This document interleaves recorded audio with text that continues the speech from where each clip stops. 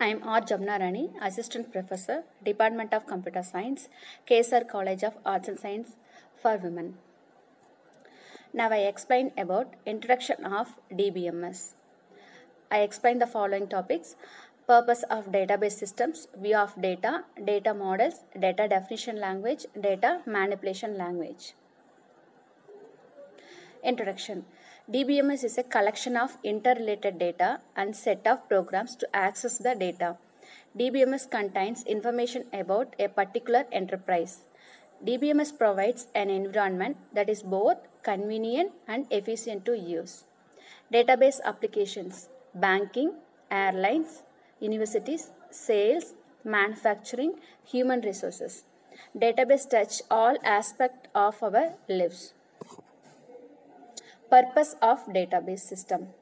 In early days, database applications were built on top of file systems. Drawbacks of using file system to store data: data redundancy and inconsistency.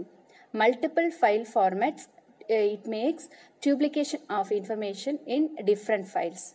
Difficulty in accessing data. Needs to write a new program to carry out each new task. Data isolation, multiple files and formats.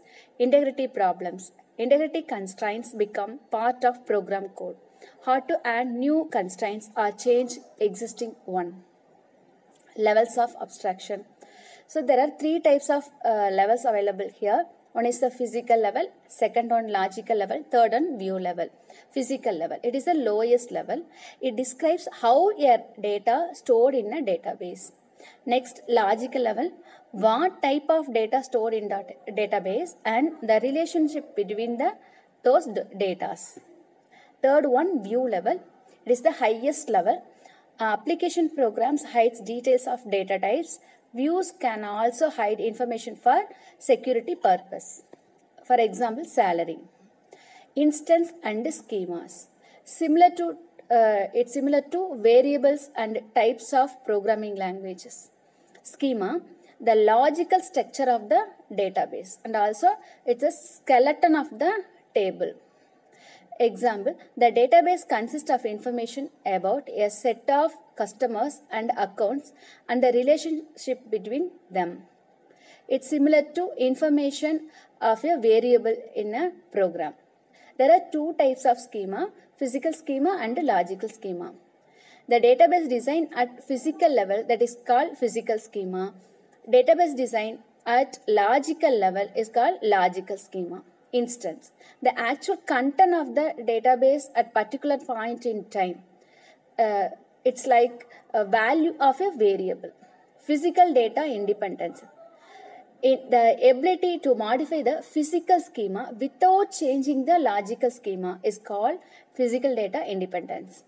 Applications depend on the logical schema. Data models.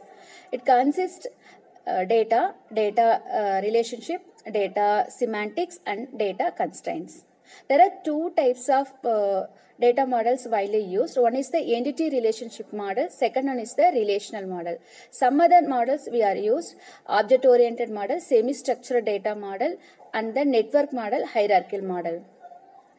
First one, entity relationship model, ER model. So ER model of a real world.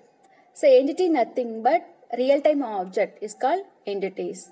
That is a customer, accounts, bank, branch, salary. These are called entities. Relationship between entities. The account number by the customer John. Relationship set depositor associate customer with accounts. Widely used for database design. Database design in ER model usually converted to design in the relation model, which is used for storage and processing. Some example for entity relationship model. Next, relational model. The data are stored in tabular format. Next, some other example for relational database. Next, database languages. There are two types of database languages available here. One is the DDL, another one is the DML. DDL nothing but data definition language. It specifies notation for defining the database schema. DDL compiler generates a set of tables stored in a data dictionary. The data dictionary contains metadata. The metadata nothing but data about data is called metadata. And also it consists database schema, data storage and definition language. Next, data manipulation language. Language for accessing and manipulating the data organized by the appropriate data model is called DML. DML also known as query language.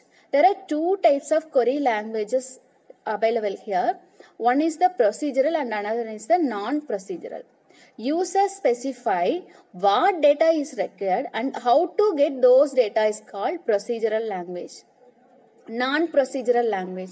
User specifies what data is required without specifying how to get those data. So that is called non-procedural programming language. SQL is the most widely used query language. Thank you.